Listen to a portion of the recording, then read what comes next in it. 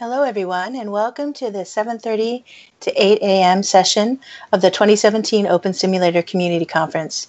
As a reminder to our in-world and web audience, you can view the full conference schedule at conference.opensimulator.org. You can also tweet us your questions or comments to @OpenSimCC or use the hashtag OSCC17. This session we're happy to introduce is called OAR Converter, using OpenSimulator and Unity as a shared development environment for social virtual reality environments. Our speaker today is Austin Tate. His avatar name is Austin.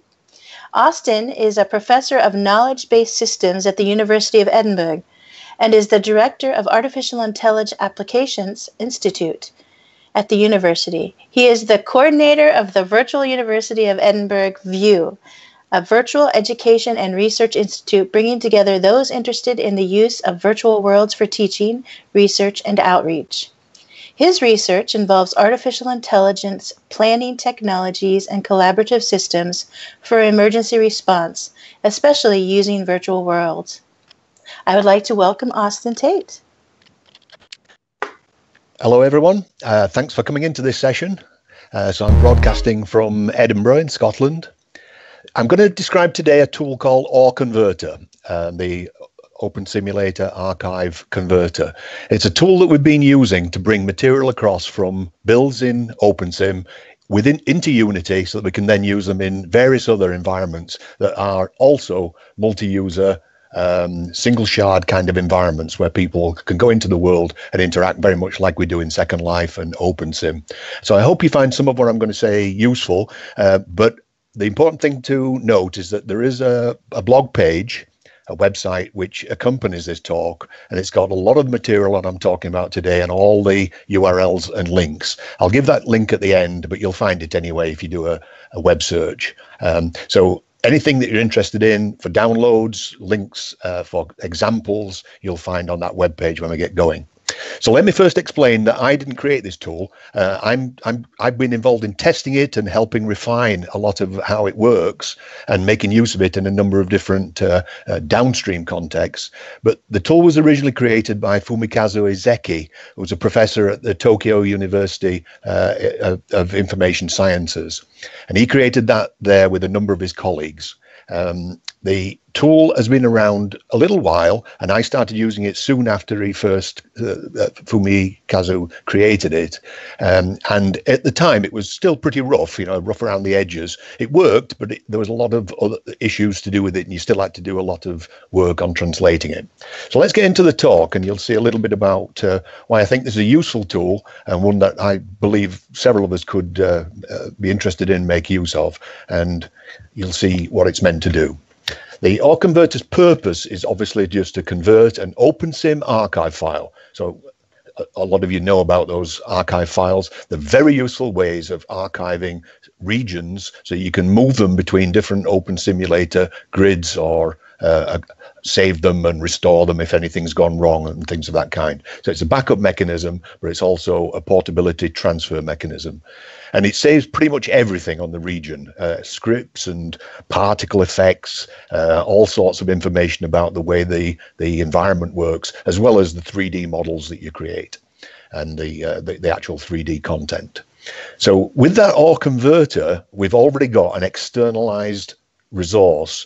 So it's largely an XML set of XML files and flattened methods for all the 3D models in order that you can bring them out, put them into a big zip file. It's a tar.gzip file formally, and that file that can then be used for various purposes. So that becomes the input to the tool I'm going to be talking about today. And in particular, this tool was created to create the collada, the .dae type files that are used in Unity 3D, in order that we could use Unity as a further development environment, but using OpenSim content in Unity to take it and reposition it and reuse it elsewhere. As I mentioned, that software was developed by Fumikazu Ezeki. Now, his avatar name is FumiHacks. So if you see FumiHacks in Second Life or OpenSim, that is Fumikazu Ezeki. This converter can run in Linux and on Windows. Source code was made available, and when I first used it, you had to really have a lot of permissions to be able to use it in Linux and to be able to set it up. And it was really more of a Linux tool that happened to work in Windows if you got all the setup right. But it was still pretty technical. But for convenience, after Fumi and myself spoke about this quite a bit, Fumi created a Windows UI that makes available the tool in a ready-to-run package. And what I'm going to be talking about today is mostly that Windows tool. The tool itself is pretty straightforward. We're talking about the route, I should say, the workflow is pretty straightforward. We're going to go from OpenSim to an OR file. So you use save OR, the save OR console command, to be able to save a region. Once you've got that OR file, you're going to run the OR converter in two pieces. And I'm going to explain that a little bit more in detail. But you're basically loading in the OR file and then creating the output collada DAE type file. That is then going to be input to Unity, but it's going to be done through a specially written shader, as it's called. A shader is a way of modifying content as it's brought into Unity or as it's displayed. And a specialized shader has been written to take the types of files created and bring them into Unity for processing. And I'll explain more about that process in a second. The tool itself, when it's running, is pretty straightforward. This is the Windows UI version is what I'm describing. Basically, you're going to go into the file menu, open the OR file, and then once you open it, it's going to place it all into a directory that basically unpacks that OR file in a way that can be used within the OR converter. And then you're going to make the conversion. Now, there's many parameters and settings that you can use to adjust the way it works. There's all sorts of options in the tool for viewing parts of the 3D model and even producing things like STL files, which you can use for 3D printing elements of what you've brought out from OpenSim. So this is a pretty flexible tool. It's got lots of different capabilities. You can do all sorts of X, Y, and Z shifts of the content as well. A lot of that you'll find when we're just using Unity isn't needed, but this could be useful for other people or wanting to use this material in different environments. So that's what the interface looks like. And then this is a bit of a dense slide I'm looking at now, but it's some notes on a quick start of how this works. And I'll just quickly go through it because it gives you a feeling for how this would work. And remember I said this quick start and some of the other notes I'm providing here is on the blog page that I'm going to summarize at the end, the web page you can use. So first of all, you're going to place your OpenSim OR file in a directory somewhere. And using the defaults, if you just load that OR file and do the conversion, you'll find that your OR unpacked and the converted collada DAE files are in that same directory where your OR was placed, just with prefixes OR underbar and DAE underbar. So once we've got that OR file read in and we've got our OR underbar unpacked material, you just select the file menu again and then say convert data, and it's going to convert the whole thing. It runs pretty quick, but it may take a couple of minutes if you've got tens of thousands of objects, but that's going to then create your DAE underbar with a name, and your converted content will be in that. And all the collada objects, all of the textures that are needed for this are all going to be in that area. And in particular, it separates the solid objects in the region that you've converted from the phantom objects. So we're going to have solid and phantom objects separated, and that's going to be interesting and useful later on when we import it into Unity. The import to Unity is also pretty straightforward. The important thing is to make sure that you use a special shader that's made available in Unity before you take any content in. So anybody who's talked to me about this tool, if they've forgotten to do that, that's usually where they get basically a bit of a mess as things come in. The textures will all be wrong. And the shader is included in the OR converter, in the OR converter distribution, but you've got to put it into an area that starts with in Unity with a file name that starts editor. It can actually be at any level where an editor appears, but typically editor is at the top level of your Unity project. So as long as you put this specialized shader, the name of it is select or shader.cs. So it's a C# script.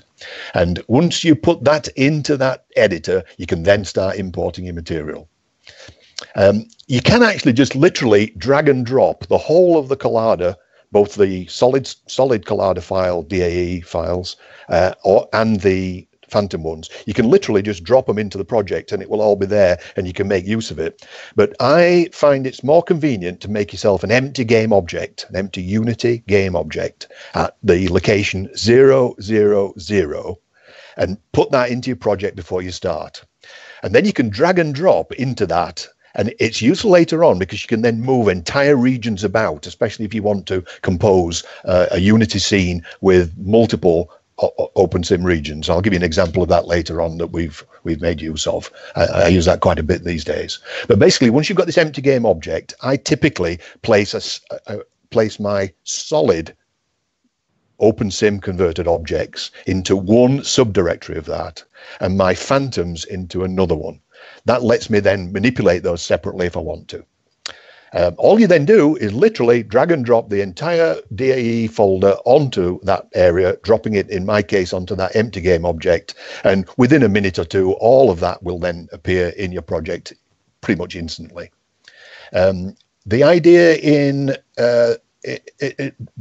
the terrain is brought across, as you'll see in a minute, it breaks it up into a number of parts because of the limitations in Unity on 64,000 triangles, polygons in any object that comes in, and the terrain tends to be a bit bigger than that. But except for breaking that up into parts, the terrain and the objects will all be brought across. The water layer is not brought across. So typically what you do is add a water layer also at 000 using standard Unity assets. And pretty much that's it. But there are a few issues that may arise. So first of all, you should take care that you do have that select or shader.cs file, the specialized shader that I mentioned. You should make sure that that's in before you start. If you see anything wrong, it's best to go back, start again, having put that in. You'll get a warning for the terrain being imported, except for the most simplified kinds of terrains. Typically, the terrain will be broken up into multiple 64K areas. Typically, you'll get 3 areas, but that's not a problem. They all lay alongside one another, and you can even adjust them all separately if you need to. Now, during OAR conversion, you may have seen a number of errors being reported on texture conversions. I find most of these don't cause any visual issues, but it's because OAR Converter is trying a number of different JPEG 2K library converters, and some still can't be converted even with all of the options that Fumi's Echo tries. So it tries a number, watching for failures, and tries as many as needed until it gets success. And in some 1 or 2 cases, you still can go through all of those different JPEG 2 conversion libraries and find that they don't convert. I see sometimes when I'm starting up my OpenSim regions some of these JPEG 2 conversion, JPEG 2 texture issues. So it is just because we've got so many variants, I think, of JPEG 2 in a lot of the various versions we've used over the years. Now, bearing in mind, though, that the OAR Converter doesn't bring across any active scripting, particle systems for smoke and fire and so on, or very specialized light sources. You need to add these again into your project. But it's pretty good at bringing across most texture visual effects and preserving those. It does use legacy Unity shaders, and that can be a little bit of an issue if you're going into certain environments, and you can convert that later on by looking at those legacy textures and converting them to a standard Unity texture. But the legacy textures is what's used in the current version of the system. I'm just going to show you an image of a Unity editor with a converted region already brought across, just to give you an idea of what this looks like in the Unity editor. But there's nothing fancy about it. It's basically just all the little parts that have come from the converter dropped in. The first conversions that were done and that we tested the OAR Converter on was the buildings that we've got in our OpenSim areas for the Tokyo University Information Sciences group. They have their building, and the picture I'm showing is of the conversion with OpenSim on the left and the Unity version after conversion on the right, and the top one is the Tokyo University Information Sciences Institute, and the bottom one is the open virtual collaboration environment in OpenSim, and then converted to the right. And if you can see those images, and if you can't, look at the web page later, you'll see there's a pretty direct comparison between the conversions. You don't lose much on the 3D conversions at all. It brings across the trees, the foliage, and everything like that as well. You can actually, in the Unity editor, immediately visit the OAR converted region just by using one of the third-person controllers. If you use the standard Unity Ethan asset, for instance, you can literally walk straight into that environment. But the OAR converter also includes a free Unity Japan character, like an anime-style character called Unity Chan. So you can pick that up if you want. But the Ethan one, or any other third-party, any other third-person controller you use, works fine. And you can just walk into that area and make a look at it before you even produce it.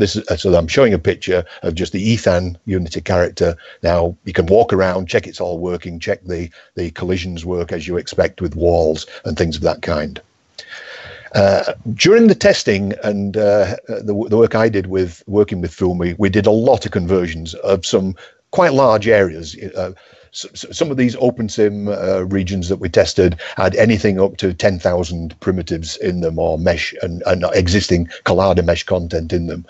So OpenVC I mentioned, the Tokyo Institute I mentioned, but I also have some science fiction areas with Jerry Anderson style science fiction areas, and an oil rig that's from Robert Gordon's University up in Aberdeen, which is quite a complex build.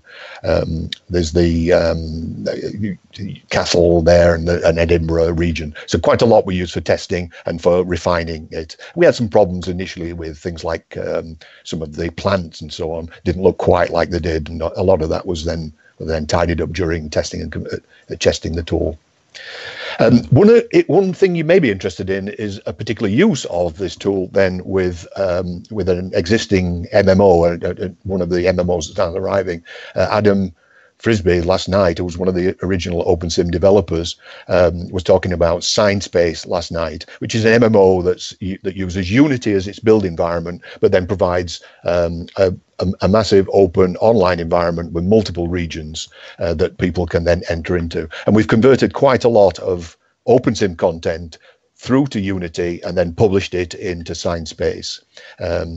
In fact, Adam Frisbee has done some work to make this process a little bit more efficient. One of the problems with OAR Converter is that it's a little bit profligate with its use of textures because of the way it tries to encode information about the other visual properties of textures on particular prims. For instance, the glows and the shininess and other properties of that kind. It tends to use more materials than it really needs to in describing all the various textures that go on to and material properties that go on to the converted objects. So what Adam's done is provide within the Unity editor is provided a tidy up tool which you can find in one of the menus that's added by the science-based development tools inside Unity. So ScienceSpace adds these menu entries, and one of them is to do an all material cleanup, and it can significantly reduce the number of repeated textures without causing any visual degradation at all. And in particular, we've brought across 12 of our regions from the Virtual University of Edinburgh, which appear in an OpenSim build on our OpenView grid. We brought the 12 regions all across, all as separate 256 by 256 grids. This is not one mega region. It's just a number of regions. That's the way we've continued to use it. And we've brought them all across separately, put them into these empty game objects I mentioned at 0, 0, 0 initially, and then simply shifted them all by 256 meters in an X and a Y direction. And that's let us lay out the whole 12 region grid and then simply publish it out to OpenSim. And I'm showing a picture here of the open virtual collaboration environment with a couple of ScienceSpace test avatars. And so you can immediately see that you can just go into ScienceSpace, enter that region, and you've immediately got voice and social elements where you can interact together in the environment. The build as it looks as you enter ScienceSpace, you can see the 256 tiles still in that image I've used, but that's the Virtual University of Edinburgh's OpenView grid with an open virtual collaboration environment and various portals, all put onto ScienceSpace using OAR Converter from OpenSim to Unity to ScienceSpace. You can, as many of you probably know, you can use the Control Alt Studio Firestorm-based viewer to look at OpenSim content. Although, as Frank mentioned earlier on in one of his talks in this conference, you can't really get the frame rates for that. But ScienceSpace is actually implementing virtual reality viewers and Oculus viewers that can be used in ScienceSpace. So this is another way that you can use virtual reality to see this content when it's being converted and brought across. The license itself has been made as flexible as you can imagine. Basically, it lets you do anything you like with the tool, so long as you don't use the names of those who created it or the name of OAR Converter to promote or endorse your own products. Other than that, it's a very flexible license that lets you pretty much do anything you like with it. As I promised, there is a web page. The web page is blog.inf.ed.uk/88/OAR-CONV/. So basically you can find that, I'm sure, by using web search as well. But that page will give you all of the links to the downloads and other information, and also give you some of this quick start information that I've been discussing. So hope you found that talk useful. Thank you. And thank you, Austin. We did have a couple questions come up. Let me go back here and see. Grimisa says, can DEA step be brought to Blender directly? Not directly. So one of the problems with Unity Collada import is that it takes a slightly different, it's almost like an illegal version of Collada. Fumi, when he did the tool, made sure that he produced Collada that could be imported into Unity. Fumi himself is very aware that there's a number of things that could be done to expand the tool and make it more useful for a number of people, users, including import to Blender, and indeed FBX export, which some of us have been starting to get interested in because of FBX being a potentially, although it's a proprietary format from Autodesk, it is being used in a number of new environments like High Fidelity and Sansa now. So you can imagine that we're interested in a route. I'm going to put up a further slide. This is it's a development path that we're using at Edinburgh for some of the experiments and moving about between these tools. And there are different things you could do. For instance, from Unity, there's a new FBX exporter tool. And I've done a little bit of experimentation with that, but not a lot. And it could be that could be a route by which, once Collada is inside Unity, you can get FBX out, which might give a route to Blender. But there isn't a direct route to Blender right now because the Collada will be treated as illegal. A lot will import, but not all of it. Okay. And Austin, will you be at a booth for a little bit for further questions? Yep. Yeah, I'll go over there after we've just given this this talk and hang about. So the booth is number 5. So if any of you are interested in just chatting, but if you can also email me or IM me as my avatar if I don't happen to be online. I will be coming back later on for the Hypergrid Safari because we're visiting one of the OS Grid regions that we run during Thursday's Hypergrid Safari. So, but you can find me around or email me. The contact points were on that previous slide. Okay, well, thank you very much for joining us. It was really interesting, and I think a lot of people are going to be trying this out. You're welcome. Thank you. Okay, our next session will begin at 8 a.m. and is entitled Creating Case Study Educational Simulations for In- and Out-of-World Use. I want to encourage everybody to visit the OSCC17 Poster Expo in the OSCC Expo 3 region to find company information on presentations and explore the Hypergrid Tour resources. You can also go to OSCC Expo 2. Thanks again for everybody, and we'll be back in a little bit.